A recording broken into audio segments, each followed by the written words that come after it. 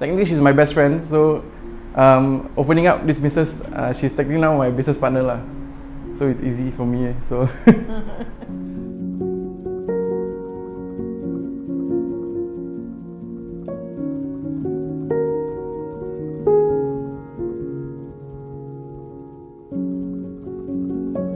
Hi, I'm Haris, and this is my mom Wati, and we are the co-founders of Kulon, located at 30 Bali Lane.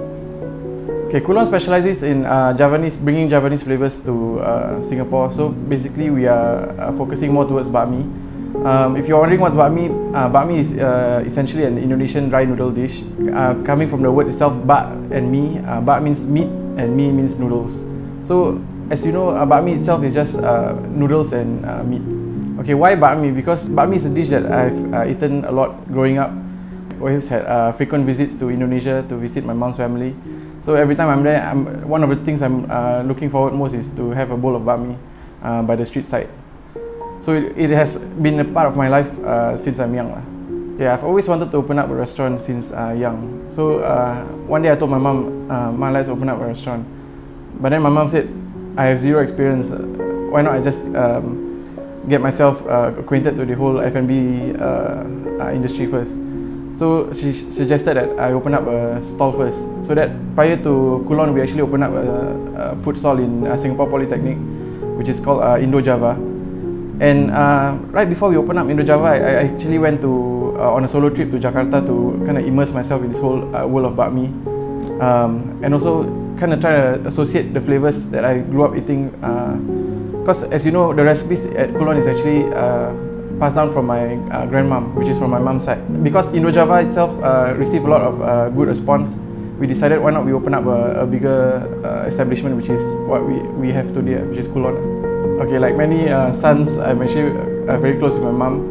She has always been my pillar of strength and support.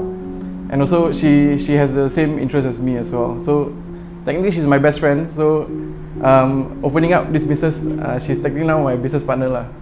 So it's easy for me. So okay, my struggles opening up Kulon, basically this is something new to me. I've never had any work or job experience in F&B specifically. So it was more towards like a trial and error and hands-on kind of thing. Personally, I think everything has been going well so far. I'm blessed with a lot of good customers as well, and quite looking forward to what's gonna happen next lah. So, menurut Mama gimana? Susahnya dalam segi buka restoran juga tuh, Ma? Oh, itu sudah tentulah ada lah. Kayak di sini waktunya lebih daripada 12 jam. Siapkan preparation segala macamnya. Kan waktu permulaan buka itu kita di sini dalam sekitar 19 jaman ada 16-19 jam gitu ya, pulang sampai pagi kadang-kadang di sebab belum terbiasa ya. Tapi setelah kita udah tahu silapnya di mana, harus bagaimana, kita sekarang udah jalan lancar, udah oke lah, bisa selesai gitulah ya. Okay, personally, I wouldn't claim that our bakmi is the best. It's all a matter of preference.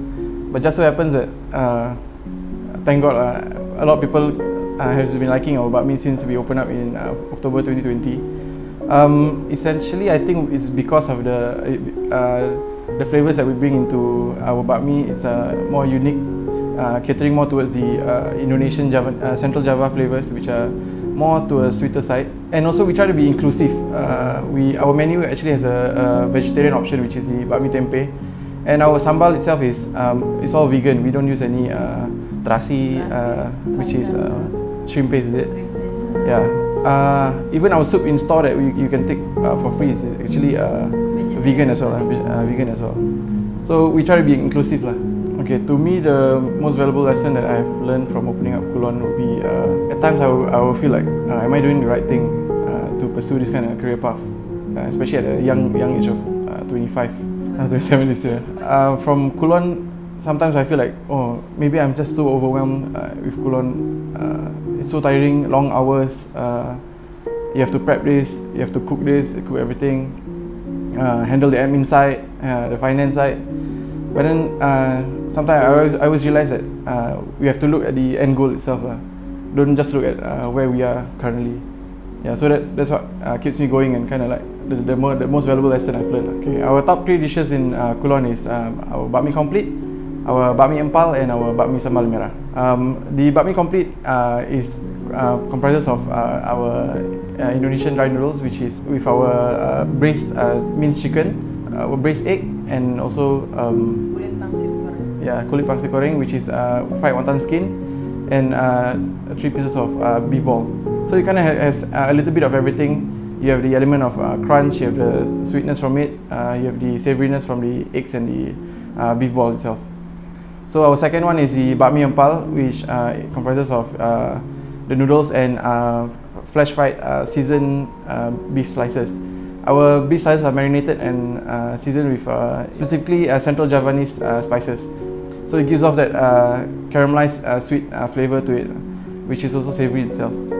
It's great to be paired with our sambal merah.